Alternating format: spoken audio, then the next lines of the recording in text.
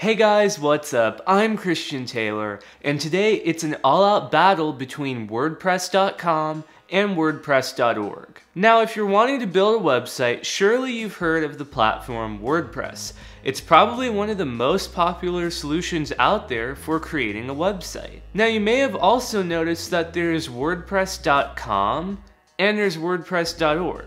So, what's the difference? WordPress.com is run by Automatic, the company that manages the WordPress project. Now, WordPress is an open source and free to use software, but Automatic built some stuff on top of it to kind of lock it down and make their own easier to use experience. So with that being said, WordPress.com is easy for anyone to use, but to unlock all features, you have to pay $300 per year. On the flip side, WordPress.org is the most customizable solution, but takes tinkering to set up. WordPress.org is a free, open source software that you need to install on a web hosting server. So you will need to pay a company monthly to purchase web hosting. This is usually around $40 a year to do. WordPress.org can use free themes, or you can buy a theme online from any developer. The average cost of a WordPress.org site is $40 per year for hosting, $10 per year for a domain, and a $60 one-time fee for a theme, bringing the initial cost to $60 initially and the annual fee to $50. Now, WordPress has something called plugins. These enhance the experience and add extra functionality to your website. WordPress.org can install any plugin from any developer, and you have full access to the code to change things around. Now, the main downside of WordPress.org is that the admin panel can be confusing, and different themes and plugins function differently and can cause the theme to be bloated, slow, hard to figure out how to edit. It really is a tinker-minded software, meaning you're gonna have to be tech savvy and have the patience to just poke around and figure out how do you edit stuff. It's not really a super straightforward drag and drop editor like Squarespace or other solutions. So enter WordPress.com. This is a more easy to use version that is controlled by Automatic. They handle setting it up. They lock it down so you can't control as many things, but in return you get an easier to use experience. WordPress.com has several plans. The free plan is a watered down version of WordPress.org with an easier to use panel.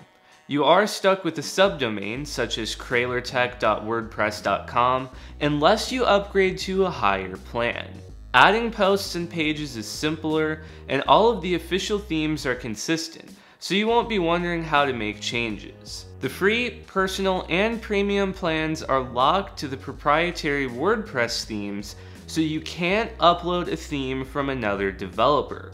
On the upside, you know you'll have a consistent experience with no tinkering to figure stuff out. Now, you can unlock the full WordPress.org experience with full customization, but this costs $300 per year to do through WordPress.com, so if you want to do that, it's more economic to use WordPress.org from the start. Now, I'm not going to compare the different WordPress.com plans because that's easy enough to do for yourself, but I'll leave you with this. If you are someone who has little to no experience building websites and you want a blog or simple website, WordPress.com is for you.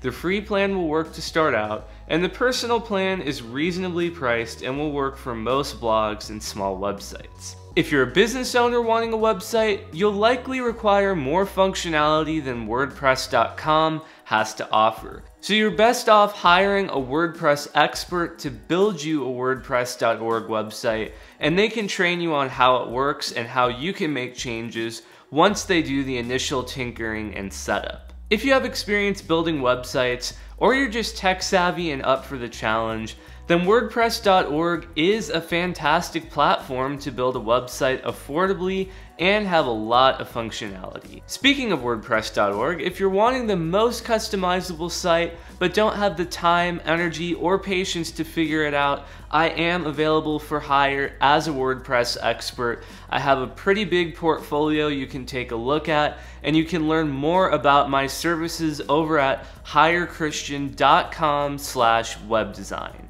So I hope this video has taught you something, and if you have additional questions about WordPress.com versus WordPress.org and what will be right for you, please leave a comment below. I'd be happy to answer questions you may have, and I'd encourage you to check out my website if you are considering a WordPress.org site, but you aren't really wanting to do it yourself. Well, anyway guys, thank you so much for watching. That's going to do it for this video. If you liked it, please leave a big thumbs up, hit that subscribe button, and click the bell icon so you don't miss when I release new content.